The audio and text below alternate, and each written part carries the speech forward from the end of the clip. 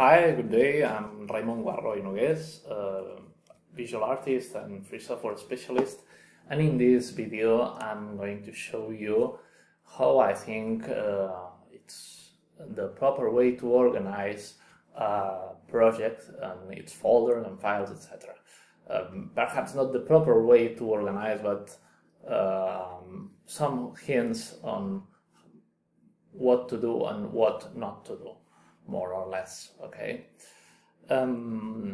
So the first thing we are going to see is how a proper project organization doesn't look like, okay?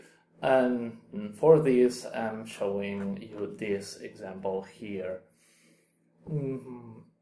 First, in this project, that it's this project here, this folder here, it's not clear what the root of the project is, because I have this project inside this other folder which was intended to contain blend files, okay?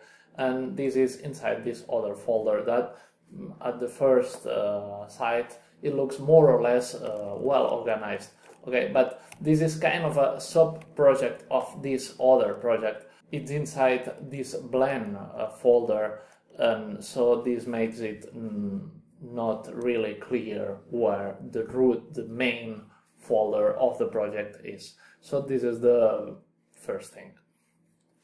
You can also see that inside this folder there are several types of files, and this is also not a good thing, generally speaking. Okay, there is a PDF, there is some several cartographic bases, okay, those are blend files.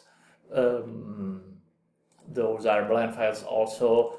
There are some folders that we don't need exactly what they are. Those are those other folders with orthophotography, other cartographic bases with other files inside. So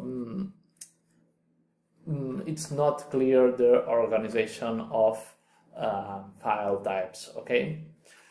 And the last thing that makes this not a proper, not a good organization, it's that there is not a clear naming convention, excuse me. At the end you can see that all the issues are related, okay? I don't know what those folders are. I don't have any information looking at the name of the folder containing it.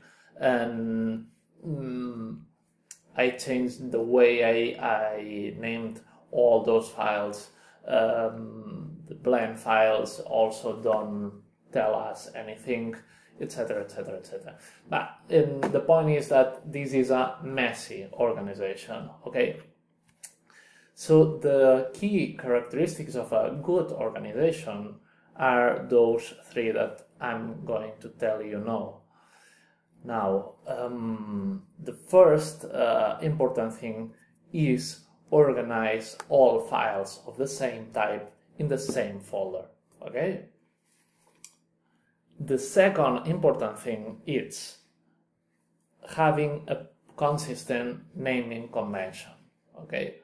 Having a system that makes easy to you to decide what is the name that I'm putting to this file or this folder, okay? And that makes easy for you, excuse me, to some weeks later or years later to understand what is inside some particular folder. And the third thing is build an organization of folders that makes them easy for relative path usage. Okay, this is related on how files are linked each in between each other. Okay, when I'm working in Inkscape and having images inside Inkscape, how those images are linked from outside the application. Okay, so three things. files of the same type in the same folder, consistent naming convention, and organization for relative paths usage. Let's see how those principles apply in a real-life case, okay? We can see this in this project. This other project, it's kind of the opposite that we have seen just a moment ago. Okay, this is a project, also a recent project, and as you can see at the first look, you can see that there is several particular folders for several type of data. Okay, we'll see this later, just in a moment. First thing I would like to show you is that I have all the different projects in a folder called like this. That makes me easy to synchronize all the projects, all the current projects between my desktop computer and my laptop. Okay, and the name of the project folder is like this. I'm starting with the year, then the month, then the day when I started to work in this project. Okay, and this way I can make easy to organize the projects chronologically. Okay, just by name, clicking by name, projects get ordered in chronological order, and not the order when they are modified, because you know that perhaps it has nothing to do when you last modified a project in relation to when you started to work on it. Okay, and sometimes it's important to keep projects organized by their starting data. Okay, so this is a first important thing, the place where you store the projects, and the naming convention of the main folder.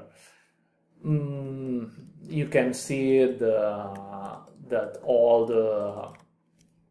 the types of files are organized within particular folders. Okay, this is a folder intended for Inkscape files, and within this folder I have even another folder just for exporting PNGs. Okay, there is a folder for renders. Inside I have many subfolders for particular renders, pure data folders with all organization of patches, etc, etc, etc. Promo just contains all promo materials and images and similar things, documentation, blend files, etc, etc, etc. Okay. The last thing I wanted to show you about this well-organized project is the relative linking between files I told you before. This is I will show you this in an example in Blender, but you could apply this to most more or less complex software in Illustrator and Inkscape, Premiere, Blender, After Effects, etc, etc, etc. Okay, you can see here we have a model of a part of a church. Okay, and this model have a normal map texture that it's the one here. Okay, not a really complex normal map, but whatever. And this this image that I'm using as a normal map has this path to access it. Okay, and this path is not relative to my hard drive, okay, but to the project folder, okay, to this this project, this folder here. Okay, so I can change this whole folder. I can take this folder and put it in another computer, in another operating system, whatever, and it will work. And this is the great thing of this way of organizing things. Okay. To finish, just another kind of a side note, but related to this also, I have a data folder in my main folder structure of my operating system, a data and a data one folder, which those two folders serve to store the more permanent data. Okay, so if I wanted to, for example, clean the contents of my hard drive for a better performance or whatever the reason, I can just save or backup those folders, or just worry about those two folders and wipe out the rest, because operating system and applications are kind of easy to replace, but not the permanent data you work with. For example, all my images are inside this folder images, okay? So it's almost all my history. So I want to keep this folder safe at all cost, okay? So I hope you got some interesting points. If you like the video, please push the like button. And if you have comments, questions, or personal recipes that you want to share with us, please leave it in the comments too. And nothing else. Thanks for watching, and goodbye.